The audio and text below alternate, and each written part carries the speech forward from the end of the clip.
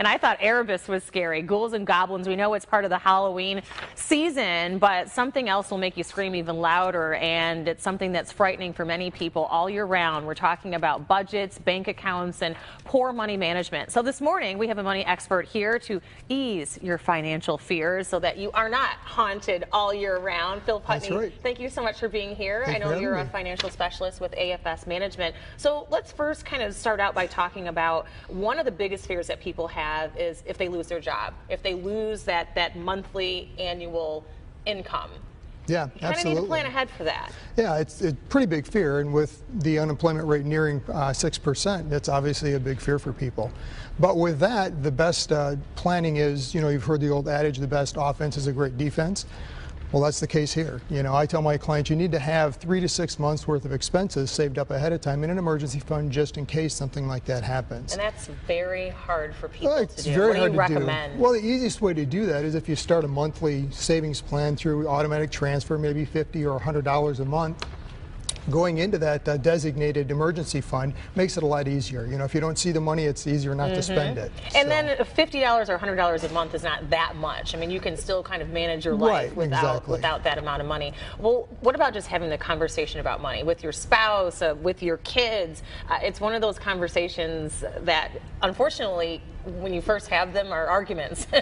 Sometimes they turn that way, and it's a lot of couples feel like it's taboo. They don't want to talk about the money subject, but it's something you really need to do. It's vital, especially as you mentioned, for married couples.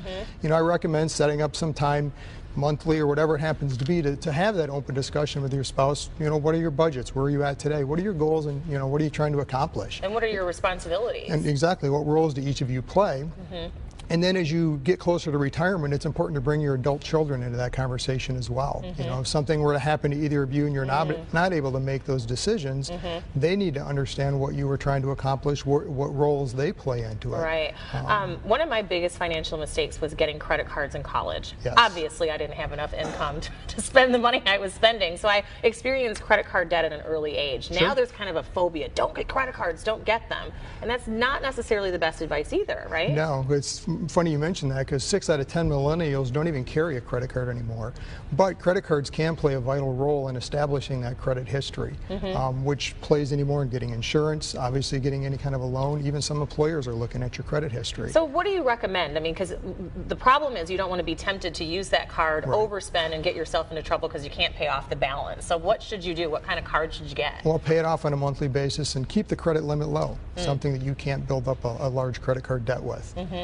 And finally, the fear of just running out of money altogether. Yeah. People are living longer. How do you plan ahead for the rest of your life when you're no longer working? Well, that's a big fear for the baby boomers. The majority of them, in fact, about 61% of them, fear running out of money during retirement more than they do dying. Oh, yeah. And we're all, face it, we're living longer.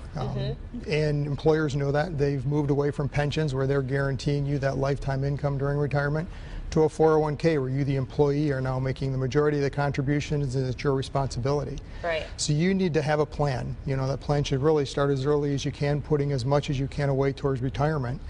At least 10% is what I recommend to my clients. And then once you enter retirement, it's important to understand how much you can take out of that account on a monthly or yearly basis without depleting it during retirement. Right. Don't touch it beforehand. No, and a financial professional can play a vital role in helping you do just that. I tell my clients, somebody has a plan for your retirement assets if you don't. Yeah. So whose plan do you want to follow? Right, and you have to take responsibility for that early. But if you don't, let's say you're 50 years old right now and you don't have much of a savings.